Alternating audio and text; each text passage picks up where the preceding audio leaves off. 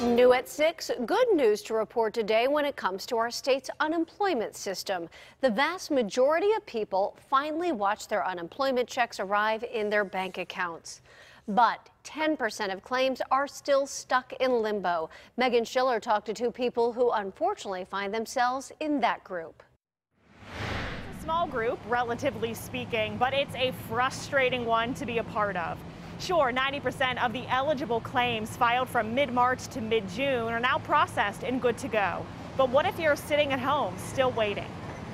Well, I've never filed for unemployment in my life. I'm 54 years old. Today marks day 39 of waiting for this dad from Pine Richland. I have 3 kids in college. I'm running low on funds. Scott Kirschler is trying to remain positive and he's looking for work. His long career in steel manufacturing ended abruptly on June 3rd. And here we are in mid-July.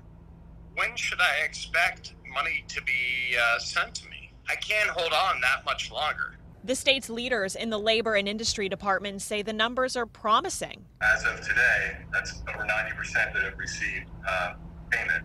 The remaining 10% of those are a combination of claims that are unresolved. Unresolved for a number of reasons. Anything from accidentally submitting the wrong info. Just because a claim is processed doesn't necessarily mean that someone is eligible. To working for a college or university where the state needs more details. I check every day to see if there's a change in my status. Julia Hudson filed her claim June 4th. She worked as an adjunct faculty member at a local university. You know, it's not that it's been tricky, it's just been silence. If you find yourself in the 10%, the state encourages you and people like Hudson and Kirschler to keep waiting.